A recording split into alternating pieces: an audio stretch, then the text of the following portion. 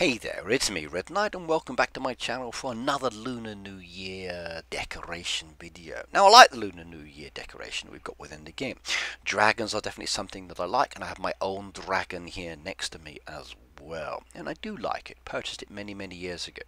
Now, this decoration we've got is called the Hidden Dragon, and as you can see from me placing down all of the base pieces here, you can see the dragons popping up and down. It's kind of like that game where you need a hammer and then you whack the moles as they come up. So whack-a-mole, I think it's called.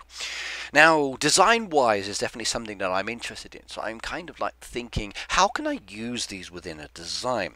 If I decide to purchase these with the diamonds that it's going to cost within the game, what can I do with them?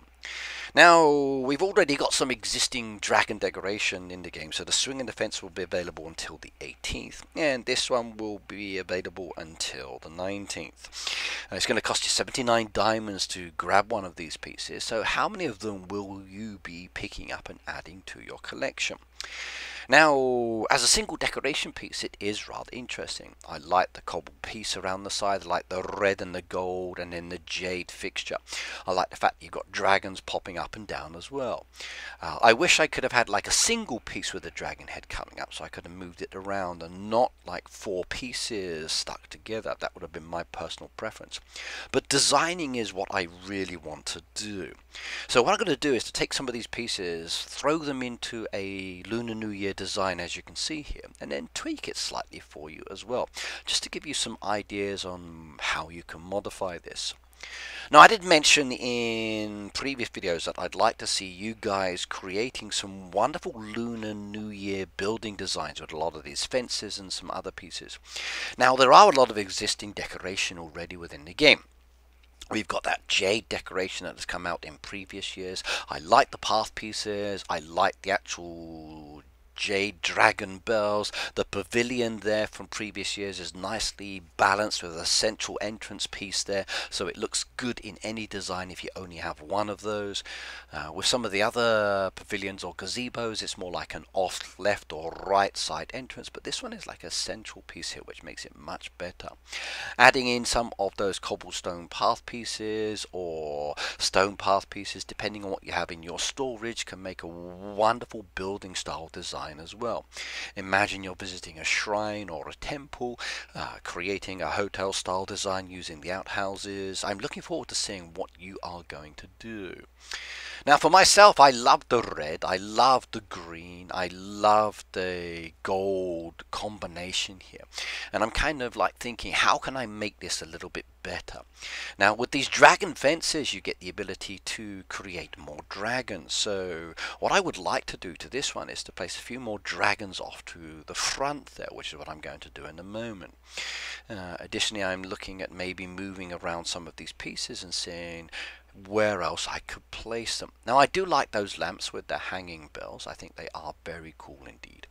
I also enjoy or like the actual lions there that came in the game previously. I do have some favourite pieces from the jade, but I must admit these new dragon fences are definitely very cool indeed. I wish I could join the other red fences to them as well. It would make the designs much more diverse and creative. Now, you can see the two fences we've got down there. So you've got the red fence there at the bottom, and then you've got the dragon fence just below that as well. In combination, placed one behind the other, they are rather cool to look at. So again, when you start creating these designs, placing them down, using the edit mode like I'm here, switch them around, see what is your preference. Now, at the end of the day, the hidden dragon does look very nice there. It gives you kind of like a flat-based appeal to the pavilion and the grounding. With that dragon popping up, it is very nice. I'm definitely tempted to place more of those around the pavilion, creating a kind of like a patchwork style effect as well, and I think that could be kind of interesting to look at as well. Those are the dragons that I wanted to do. So what do you think? Are you going to create a Lunar New Year decoration like this, or are you just going to buy simple pieces and add them into a town or farm design? Let me know. Comment below on your preferences or likes, and maybe you can have some dragons popping up through the actual covers into your design for the rest of us to look at. Now this is what I mean by a singular piece. I wish it had been a single one and not necessarily the 4 option like this, but I'm happy either way. Now the next one we've got here is the dragon paddling. Now this one will come with 130 diamonds, and like with the previous decorations I do have a specific wish as well. Now I like the fact that the water's coming out of the mouth, but I would like to have been much bigger, maybe something like the actual pond that we got within the game earlier. But either way, it's still a nice decoration, and I look forward to seeing how you actually use it. Next one I want down there is this gorgeous dragon chase. Now for me this is probably one of the more interesting decos because it's very animated. Again, it comes with diamonds, and if you do decide to purchase it, I would definitely recommend buying more than one set. What you'll get is a double set of boxes which you can then place down, and dragons jump from one side into the other side, as you can see here with these imagery. Now again, like with other decoration we've got for the Lunar New Year, you can mix and match these pieces together, creating a wonderful design.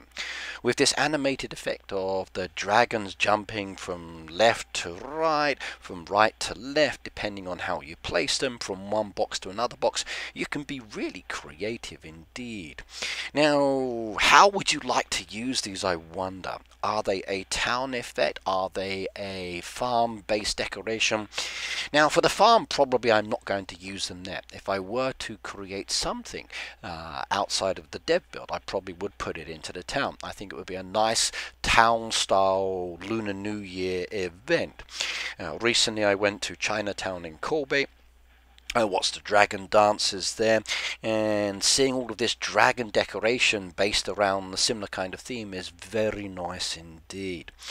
As you can see here, they do move in sync, sometimes pairs coming out, sometimes a single one. Switching them around does change the effect as well, so based on the way that you place those down will also vary the dragons jumping from one to another. Now, they are a mirrored effect, so if you do turn them sideways as an example, you do create a very interesting pattern. Spreading them out like this makes them much more enjoyable to look at as well, and it gives you the appearance that they're actually moving from one box to another box. So if you did put them in the town, definitely spreading them out is something you might want to consider. Right, now we've got even more dragon deco actually available in the game, and this next one I think is really cool, and that is the dragon dance. You'll notice there's a lot of chickens built into the costume. Again, this one comes with diamonds. Now for me the decoration is nice, but considering what I'm used to seeing with a dragon dance here in Asia, I had hoped that this would be much better in relation to its animation. Okay, the body does move, and you have this kind of like ripple effect, which reminds me of a stadium where fans stand up and sit down, but it doesn't actually move much more than that. I was really hoping that it would move around the actual design itself. Now we've also been given some additional decoration in the store as well. So this one will cost you 39 diamonds, and that's the lantern fence. You can get 5 of those. It's an awesome Chinese decoration and I like it a lot. Next one is the rooster statue. This one is one of the previous year's decorations. 69 diamonds for this one. It has a chicken as well, and that moves around the base. The next one, which I like to think of more as my Easter deco, even though it was last year's Lunar New Year deco for the Zodiac Rabbit sign, you'll get 5 of those hedges for 69 diamonds. Now what I've done here is placed every single deco that we've got now for this Lunar New Year down within a design. So you can see the dragons down at the bottom, you can see the fences, you can see some of the jade decoration, and you can see a beautiful design incorporating many of the pieces that we've actually got or could purchase. So if you wanted to make something extravagant, green, gold, red and beautiful, there's a lot of possibilities within the game itself. Now like I said, for me I'm probably more interested in doing this within the town, and that would be my preference. So if I were to redesign after purchasing all of these, this is what I would definitely do. As I mentioned before, with the hidden dragon jumping up and down, I kind of like a singular piece, not the 4 option. With the pools, they don't really do much. Like I said, it would have been nice to have something inside or maybe bigger like the pond effect.